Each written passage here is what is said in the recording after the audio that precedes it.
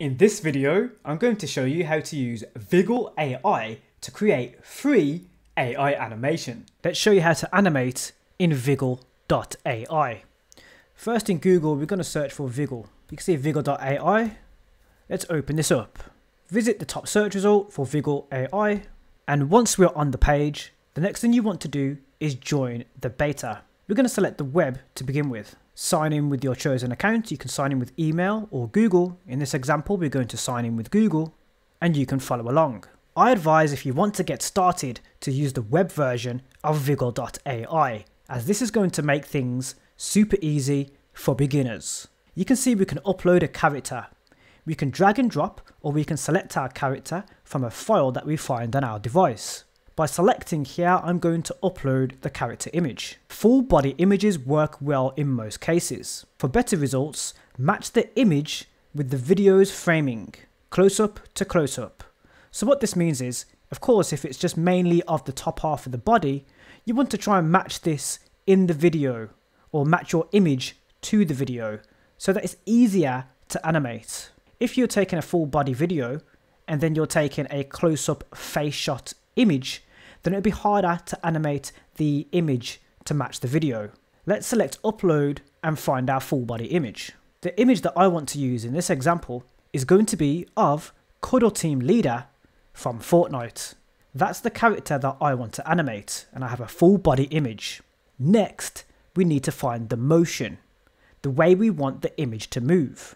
We can do the same by selecting a file that we have on our device.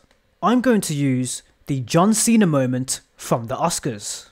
We now have our motion and our character. Let's see if we can generate the same motion for our character. You can see a template here, and this is the template that we've been given. We're not going to change anything from this point as we're getting started for beginners. Let's keep it nice and simple. For the background, we have a drop down. We can select green screen or a white background. Because I want to use green screen later on, so I can put my image on a different background, I'm going to select green. Then that's our model version. In this example, we only have one model version, V2, so there's nothing to change. And of course, we can enhance the quality so that we have smoother frames of our finished motion. Once you're happy, select generate, and this will begin to animate our image. Now you can see we're currently in a queue, and the queue line is 12,083 in front of us. Let's see how quickly this goes down, but for reference, this is how many people that are using Viggle in order to create their animations. That's a lot. That is a lot. While we're waiting for this, let's go into the second version of Viggle.ai to see if we can get down the queue a lot quicker, as there is a Discord version of Viggle AI. Let's take a look. We're going to open up Google once more. We're going to search for Viggle again. You can see it's in my recent searches. Click into the website again. Also try the beta program, which is slightly different, and you're doing the same process but through Discord. In order to join this, select the join the beta on the right hand side. This is where we're going to do the same process but through Discord, so that we can jump the queue. I need to accept the invite, and you need to do the same. I've also made sure that I'm already signed into my Discord account, so I don't have any issues in this flow here. When you join the Discord server, you need to answer a few questions. It's not compulsory, as you can skip, but I'm going to answer anyway. I was recommended by a friend. Select next. What are your interests? Just select what's relevant to you. In this example, I'm just going to select a few because mostly everything is relevant to me in terms of my interests, but I'm just going to select a few. It's then going to ask you what language you speak other than English. I'm going to select English only to make sure I don't cause any confusion. Then there are some terms of the server that you can read upon. I'm going to select finish as I'm happy with those terms. Here is where we're going to get started. You can see there are a few options that we can select from on the left hand side. Once inside of the Discord, you can select from animate on the left hand side. I've selected animate 11. Here is where you can start to animate your images. Select a message and press /. Here from /, select animate. Then you upload your image. In this example, I'm going to use a Fortnite image, and the image is going to be of purely from Fortnite. You can drag and drop, or you can select from that prompt. Here I'm going to find my image. I have my image saved in a folder and I'm going to use it right here. It doesn't have a background, it has an alpha channel, a transparent background. Then I'm going to select motion prompt. Here's the interesting part. If you go back to the Viggle website, you can find prompt examples that you can use for your image. I've typed dancing into this search bar here.